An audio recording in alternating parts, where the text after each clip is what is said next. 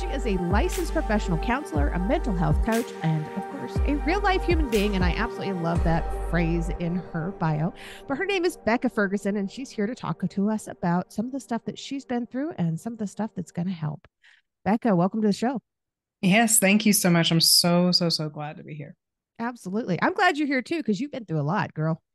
Yes, just a little bit. I mean, like, in the grand scale of things, I'm turning 30 in a couple days, and I'm like, have I really they should have a magazine for 30 under 30 for people that have gone through trauma. Like, forget all the business shit. There should be a 30 under 30 for trauma survivors.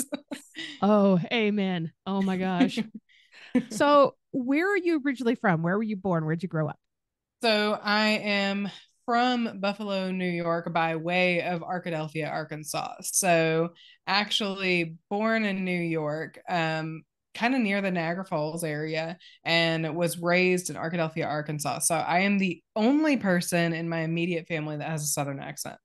Oh my goodness. So, my father was from upstate New York and my mother was from Arkansas. Oh my gosh. Okay. Everyone has a story about New York and Arkansas. I swear I'm not the only weird one here. So I love that. Oh, it's hilarious. Yeah, Yeah. they were kind of an odd couple. Oh, well, fair. I mean, if you're gonna mix Arkansas and New York, then you're probably gonna get a lot of weirdos. So that makes sense. So Only they ever listened to my podcast, man. hey, I swear if my dad listens to half the shit that I put out there, then he would be like, what you saying over here? Oh my gosh. So I know you've been through a lot of stuff. Can you kind of give us some cliff notes, some kind of outline of the trauma that you've had to overcome in your life? Yeah, for sure. So, trauma is such a odd term when you're a survivor, right? Because I was raised in a very conservative Christian family. It was something that, go to church every Sunday, go to church every Wednesday type kind of thing. And I didn't feel like there was a problem with that when I was younger, right? Because it was fine. Like that was the norm, right? I grew up in Arkadelphia, which is a town of what they say 10,000 people, but there's two colleges in that town. So let's be real here. There's like half that.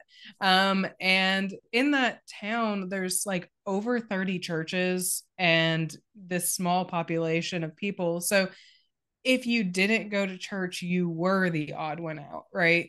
And so growing up in that environment, I didn't know that there was anything wrong with it. I was going to be a preacher. That was kind of my whole goal and everything like that. But, I started to understand as I grew distance from it, like, I have some mental health stuff that my parents aren't aware of because they're not trained in mental health or care about mental health. And then also a lot of abuse that I went through with my youth minister that I'm just now being able to comfortably say, probably within the past year, I was abused by my youth minister. It's a sentence that I notice a lot of victims, as a counselor, have a lot of trouble saying, I did go through this, right? And so that's something that just I say as a human being myself, like it was hard for me to go through that. It was hard for me to, process that as trauma. And then I also had, some nice failed relationships that were probably the example of, coming from the abuse that I went through with my youth minister. Like, oh, hey, this is how men are supposed to treat me. No, no, no, it's not. So I've gone through a lot of stuff, a lot of just, people treating me like genuine shit, and you know me having to grow on the other end of that. Wow. That's a lot. I mean, it's bad enough that you've already got this stuff going on, but then somebody in that kind of a position takes advantage of you. Yeah. It it was definitely something that I didn't see when it was happening, right? Because you're supposed to trust people that are in religious authority roles, right? Any They're authority roles. exactly. And one of the things that came from the that particular mindset was not only do I have to trust him, but I have to trust him blindly, because if I don't, then I don't go to heaven. And, obviously that's the ultimate goal, right? And so, yeah, it was a difficult thing to process for sure. And, also being able to publicly say that sentence of the abuse, there's also that fear of like, what is he going to say about it? Like, what is his version of the story? Because obviously he doesn't think he's doing anything wrong. So, or people would have said something a lot earlier than what I did. So, for Right. sure. Right. Did you notice any kind of adapted behaviors because of the abuse you were going through? Not until I got with my husband, actually. I feel like there was like hints along the way. But the first scenario of this, my youth minister, it's like I actually have tried not to diagnose him. That's actually been something, like, as a mental health professional, that I've tried to separate in my own trauma journey. Like, I'm trying in my head not to diagnose him, because A, I don't want to do that, and B, it's like that's not fair, right? But it's like I could throw a lot of words out there. You see a lot of people that use buzzwords like narcissist or something of that nature. And he might have some of those qualities, but I choose not to get into his psyche, right? And so some of the things at first that were like, hey, something is wrong here, was when I first started dating. And I started dating when I went to college. I met this guy. He wasn't a horrible human being. I have nothing really against him. He didn't treat me amazingly. But, it was that first relationship that I really had when I left home. And my youth ministers just started acting really weird about it, like telling me that he was using me for sex and that's all I was ever going to be. And, he was treating me like shit. And just like, I can't believe that you're dating someone without thinking about marriage, and you only have to date people to think about marriage, and, using different words like derogatory terms to describe a woman that decides to have sex before marriage, to explain me and make me feel guilty about that kind of stuff. And that was kind of like the first little flag. But then after the relationship ended, it's like, where was I supposed to go? Like, obviously, I have to go back to my youth minister, because he has been the consistent person in my life that's raised me, basically up from being a teenager. And he's the one that taught me everything that I know. And so it's like there was little red flags, like as I dated people and things that he said, like whenever I graduated college and another relationship had ended, and then it was like obviously back to him. And then I went into the ministry and he wanted to control a lot of the things that I did. um he was nice about it in a way of like, oh, well, when people treat you like this, I get so mad and so defensive. So he was the only person that could protect me. Right. And so, like, putting that in my head that he was it. But then I met my husband, and that was probably like the biggest thing, where it's like, I think we are maybe like a couple months into our relationship, and he's unloading the dishwasher. And I hate the dishwasher, apparently. Like, we've decided that's like my biggest flaw, is loading the dishwasher in in our marriage. And I placed a fork right side up in the dishwasher. And so he's unloading the dishwasher, and the fork like kind of stabs him in the hand. And he just like, oh shit, like reacts because it stabbed him in the hand. And like a typical person would do and react like that. And I just started hyperventilating in a corner. And I was just really afraid that he was going to hit me or hurt me or say really bad things. And he was like, what the fuck are you doing? And I was just like, all right, didn't I do something wrong? And he was like, dude, like, yeah, I mean, you put the fork in there upside down, but I'm fine. And so it's like, okay, when I do something wrong, I'm not supposed to get beat. Like, that didn't make sense to me. Right. And so I started unraveling that. And at that point, when we were dating, I was still driving between Arkadelphia and Northwest Arkansas. And so I was still going to church. I was still like involved with my youth minister and, interactive in that environment. And so then I started to see like, hmm, I don't think that how he's treating me is right. Like, I think that is abusive, trying to unpack all of this. Cause like, I was in graduate school at that point in time to become a counselor. He did not like that because he didn't know anything about counseling. And so, like, he wanted complete control with that. And so that was something that was really, really difficult for him to unpack. And so when he didn't have control, either my relationships or job or something like that, like he didn't, he would lash out about it.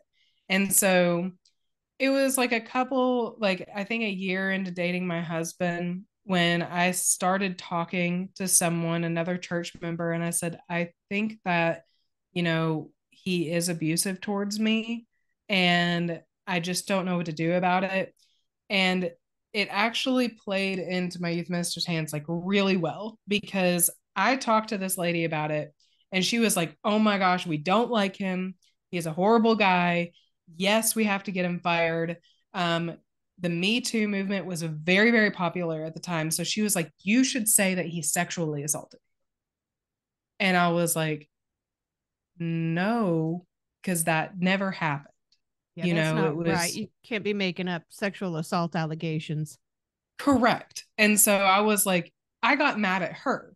And then in turn, told my youth minister. And my youth minister was like, if they're saying all this stuff about you, then you have to leave. And so he had me write a letter to the church saying, this never happened between us. And I am now leaving the church. And then had me turn in my keys and say, I'm done. And I ended up having a conversation with him. He said he never thought that he abused me. He always treated me like a daughter. He loved me. In, you know, if it was in my best interest for him to leave my life, then he would do that. And I thought at that point in time, still being in his trap, that was really sweet and caring and loving and kind. And so It I remember sounds really sweet. I mean, these are all exactly, the words that you're craving and needing and wanting to hear. He's giving you what you're exactly. needing. And so I called my husband after that, who my husband has always kept his mouth shut. When it comes to me determining who to have relationships with, he keeps his mouth shut. And he gives me that ability to have my autonomy, which is what I love about him. And so I called my husband and I said, I talked it over with him. He said he's really sorry. He said he's always loved me. And my husband just was like, dude, he is lying to you. He is an abusive piece of shit. I cannot handle this anymore. Pack your bags. You're moving up here. You're done. And I was just like, I had never heard my husband talk like that before, ever. Like, but he was just like, you're done, like, completely done with this. And I was just like, okay. And so I packed my bags and I moved up here. I moved in with him and I really haven't turned back. I've gone back to church one time. Um, my youth minister did end up getting fired like 2 years later off of something that was completely unrelated. He like old man fell on his ass and he was responsible for it. So it was just like, something out of the blue, right? Lame. Yeah, I know. I was like, oh, he can beat a teenage girl for 10 years and not get fired. But an old man falls on his ass and we got to protect the old man. Like, that's what we got to do, right? And so it was one of those things where it's like I did go back to church afterwards, but it was just so triggering. I was just like, I'm in this environment where I feel judged and I can't do this, and so I've been completely separated myself from that environment, and it's been very healing for me in the process. But yeah, that's just a little bit of how things developed. Wow. As much as we all hate commercials, they are a necessary evil these days. This is what keeps the show on the air. You can show your support by purchasing one of my mini books, or donating through PayPal, or leaving a review on whatever platform you listen to this podcast on. You can find the links for the books or donation options in the podcast description. As always, a portion of the proceeds do go to local organizations that help fight human trafficking. And now, back to my guest. I know that you had said to me at one point in our little questionnaire thingy that you didn't know that you had PTSD until you were already a therapist. What was that discovery like? Dude, that was rough. I mean, and when I say rough, like that was probably one of the most difficult things. It was kind of funny. And I feel like you have to have like a little bit of a morbid sense of humor sometimes to be a therapist. I think Or we all work in, do. yes. I mean, and because it's like you hear really rough stuff all day long. So sometimes you like to dissociate it from it, you kind of have to be a little twisted. And so yeah, no, I'm talking with my therapist and she says out of the blue, well, we know you have PTSD. And I was like, who is we? I was like, what are you talking about? She was like, this is all PTSD. And I was like, that's some bullshit, dude. I was like, no, I don't, like, you're not, like, if you have PTSD, you're a victim. Like, I'm not a victim and I'm not allowed to be a victim. Like being a victim is something that's wrong. And so she was just trying to help me unravel this and I was like, okay, trying to wrap my head around it. And I called my supervisor that I had when I was an associate counselor because I was dealing with something with a client that I had to work through. And so I called my old supervisor and I was like, yeah, I'm doing okay. I was like kind of just started to wrap my head around this idea that I have PTSD. And my old supervisor just being the like, you know, person that she was like, you know, abused by their youth minister for 10 years and has all the vicarious trauma that she deals with her clients on a daily basis, has PTSD. That's insane. And I was like, oh my God, shut up. Why is everyone just being like this? And so, yeah, I mean, like it was a weird discovery. And growing up, I wasn't allowed to be a victim. I wasn't allowed to have that victim mindset Yeah. per se. And so it was like it's been difficult to wrap my head around that. I feel like it's probably just been within the past year or two that I've been able to say like I have PTSD, I am a victim, but I also am a survivor. And so it's like trying to balance all that kind of stuff out. It's difficult to work on for sure. Oh yeah, absolutely. A lot of people are scared of the word victim too. Dude, It's it's just it's a scary word. it is. It's a very scary word. And growing up in the very conservative environment that I was growing up in, it's like, I love my father and we have an interesting relationship for sure. But my dad is one of those people that will never take a handout. At Yeah. least that's what, he says. And so like at one point in time, he's almost 65. So he's almost eligible for Medicare and retirement and all this kind of stuff, blah, blah, blah. And he I said, Dad, you hate your job right now. Just go ahead and quit. Like go ahead and quit, like get benefits, like you can do that. And he was like, I have never taken anything from the government. I will not be a victim. I will not do that. And it's like that's the mindset that I was raised in. Yeah. Whenever you take some help from someone else, like you are a victim and you have to be self-sustaining. You have to be able to help yourself. But the question is like, how in the world can you help yourself when you don't have the knowledge or tools to be able to do it because you're still stuck in the mind frame that you were raised in.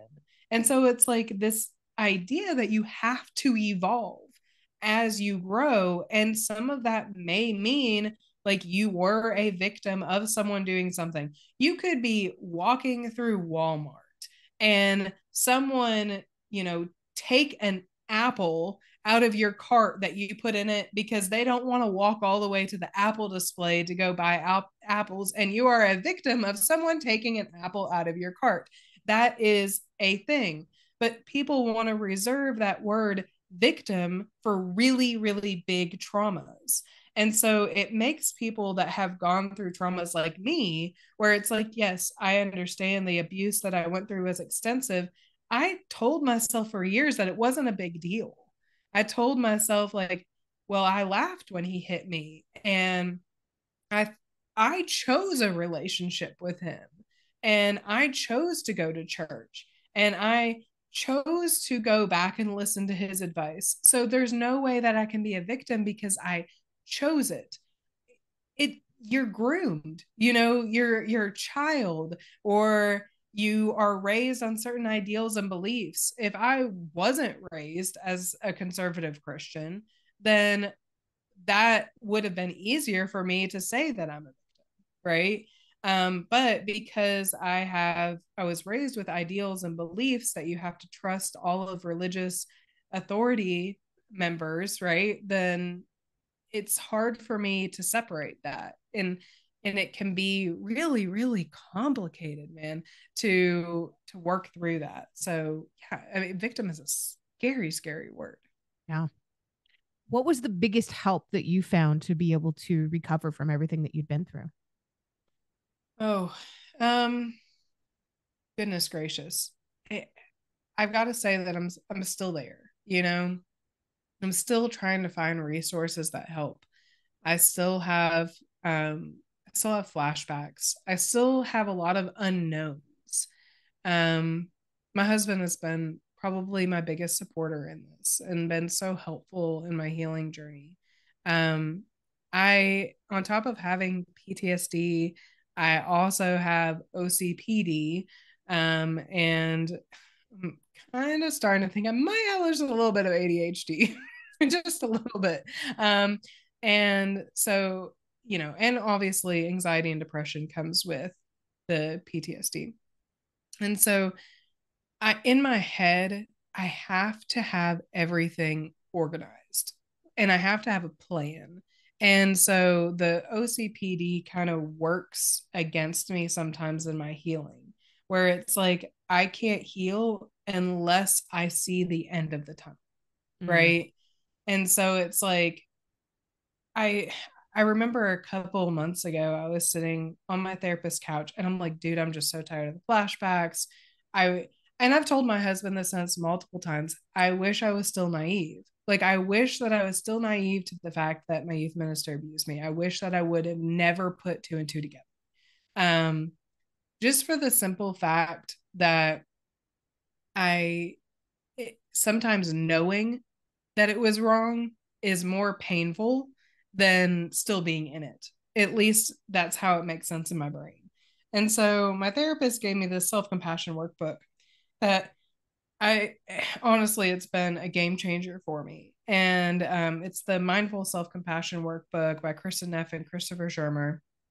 And these people that wrote this book, it's just so laid out for you and what you need to do to be kinder to yourself, and how you can give yourself the respect that you deserve, the compassion that you deserve, and know that I don't have to go a million miles an hour because I still live in a very survivalist mindset, where it's like, okay, one of the things that my our couples therapist said to us the last time, because my husband is trying to figure out more ways that he can help me, right? And so in going to couples therapy, we're trying to figure out, like, what is our communication barrier, why are we not understanding each other? And the therapist just very easily says, well, Becca, you were raised with conditional love. Well, he was raised with unconditional love. So it's really hard for him to understand how people can't love you. Right. And I was like, eek. Like, okay, so this self compassion journey that I've gone down has been very helpful for me to be able to say, like, just because I do something wrong doesn't mean that people are going to hate me and that I have to earn their respect again. Like, I need to work on earning my own respect first and not going down this journey of just absolute miserableness, right? Every single time I feel like I do something wrong. And so just being more compassionate with myself has been very, very helpful. That's amazing. It's not an easy thing to find, really, you know, but it's a No, key. It is, and it's difficult because when you've been conditioned by someone to hate yourself for literally every single thing that you do, um, it it can be so difficult to process that and move forward from that. So, yeah, it definitely does take some time, but it's worth it. Yep, I've been there myself. It's exactly the way I grew up too. Yes, and no one wants to admit that because then you have to put responsibility on other people besides yourself for doing something wrong. Right. And we were And taught to take ownership of everything. exactly. And so it's like I I get so frustrated and sometimes because it's like I love my parents. They're great people, but there were a lot of things that they needed to know that they know now, you know. Um I didn't know mental health existed until I went to college. I didn't know anxiety existed until I went to college. And I understand that you have a blog that you've been working on for a while. Have you got a piece of that that you would like to read for us? Yeah, so I do. I have this one blog that I wrote. I was supposed to be a preacher, and so I want you to kind of go on this little journey with me. I like to be able to story tell. So deep breath in. Okay. Imagine this. I'm in third grade, sitting at the lunch table with my friends. We start talking about what we want to do when we grow up. Without hesitation, I say, I'm going to have to go to college for 10 years after I graduate high school because I'm going to go to seminary to become an ordained Methodist preacher. What third grader says this shit? Me. Hi, I'm the problem. It's me. From a young age, I knew that I wanted to be in ministry. As you've read from my previous post, you know that my story involves a lot of history in the Methodist Church. I was raised in a very conservative Christian home, and church was what we did. When I graduated from high school, I looked for schools where we could start my journey as a preacher. I knew that with my learning style, I would need to find a small school where I could feel comfortable asking questions. It was important to me to have a tight knit community. I toured the religion department and didn't find a huge connection there, but I knew I wanted to become a minister. I wanted to be relatable and viewed as a person with open arms. Wow. So if Third you grade. Yes, literally, I can remember that. That's a deep cut memory. I think that was also the same day that I spilled milk on my cargo pants. So it's a sad day all along. But yeah, from third grade, I knew that's what I wanted to do. And now looking back, it's like I've told people if there is a God that's out there and I'm going with that ideal because obviously there's a lot of guilt that's still associated with understanding my own faith. I think, I really feel like this is the journey that I was supposed to go on. And this is how I was supposed to be the person with open arms. So, yeah. Well, I am going to make sure that I include all of your links and stuff so people can read more about you. They can find out more through your Facebook, your Instagram, your TikTok, which is a lot of fun, and your website. Yes, I've been stalking you on TikTok. Thank you. It is that time where I ask you the final question, and it's always my favorite question of every episode. Yeah. What is one thing that you truly love about yourself that's not related to your physical appearance? You know, if I could say one thing that I really love about myself, it's the fact that I do know how to love people. Um, and I know how to love people safely. If you've enjoyed tonight's episode, please make sure you check out the episode description. You'll find links there on how you can learn more about this guest, links to connect with social media, and how to support the podcast. Remember, I don't get paid to do this. My boss is a bit tight fisted, but I can say that. I work for myself.